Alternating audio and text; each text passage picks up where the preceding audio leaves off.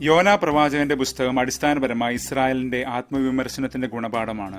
ആത്മീയമായ മേൽക്കോയ്മകളെ തകർത്തുകൊണ്ട് സർവ്വജനത്തിനും വേണ്ടി ഒരുക്കിയിരിക്കുന്ന ദൈവവിരുന്നിലേക്ക് കൊടും ശത്രുക്കളെയും ഏറ്റവും വെറുക്കപ്പെട്ട സമൂഹങ്ങളെപ്പോലും ചേർത്ത് നിർത്താനും അവരോട് മാനസാന്തരത്തിന്റെ സുവിശേഷം പ്രസംഗിക്കാനും സ്നേഹത്തിന്റെ ജീവിത മാതൃകകൾ നൽകാനുമുള്ള ആഹ്വാനം. ഒരു തിമിംഗലത്തിന്റെ ഭക്ഷണശീലങ്ങളും ദഹനവ്യവസ്ഥയും പരിശോധിച്ചാൽ ഒരു മനുഷ്യനെ വിഴുങ്ങാനോ 3 നാൾ ജീവനോടെ ഉള്ളിൽ സൂക്ഷിക്കാനോ സാധിക്കില്ല എന്ന് ആധുനികരായ നമുക്കറിയാം. യോനായുടെ പുസ്തകം വെറും മുത്തശ്ശിക്കഥയാകാനും തരമില്ല. പ്രശസ്ത വേദപണ്ഡിതനായ ഡോക്ടർ ബ്രാൻഡ് പിത്ർ ഇതിനെ വിശകലനം ചെയ്യുന്നത് നോക്കാം. ആദിമ ക്രിസ്ത്യാനികൾ പലരും യഹൂദരായിരുന്നു. അവരുടെ മുൻപിൽ ക്രിസ്തു ഉയർപ്പിക്കപ്പെട്ടു എന്നതിന് 3 ന്യായങ്ങളുണ്ട്: ഒഴിഞ്ഞ കല്ലറ, അപ്പോസ്തലന്മാരുടെ തീക്ഷ്ണമായ പ്രഘോഷണം, പിന്നെ പ്രവചനങ്ങളുടെ പൂർത്തീകരണം. ഇതിൽ അവസാനത്തേത് പഴുതുകളില്ലാത്ത ദൈവിക പ്രവൃത്തിയായി അവർ മനസ്സിലാക്കിയിരുന്നു. ഈശോ ഇന്ന് യോനായുടെ അടയാളത്തെക്കുറിച്ച് പറയുന്നു. 3 നാൾ മരണഗർഭത്തിൽ കിടന്നവൻ പുതുജീവനിൽ ഉയർക്കുന്നു.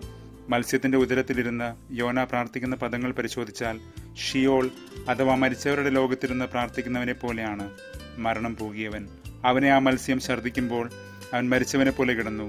ദൈവം അവനോട് പറഞ്ഞു, കും, അതായത് ഉയർത്തെഴുന്നേൽക്കുക. ഉയർത്തവന്റെ മുൻപിൽ പാപത്തിന്റെ മഹാനഗരങ്ങൾ പോലും തകർന്നടിയും. വിശുദ്ധ അഗസ്റ്റിൻ പറയുന്നു, നിനവയെ തകർക്കും എന്ന ശബ്ദം കർത്താവ് നിറവേറ്റി. നിനവെ പാപത്തിൽ തകർന്ന് ജീവനിൽ വീണ്ടും പണിയപ്പെട്ടു. ഇന്ന് മാർച്ച് 4 ആ പേര് സൂചിപ്പിക്കും പോലെ എഴുന്നേറ്റ് നമുക്ക് മുന്നോട്ട് കുതിക്കാം.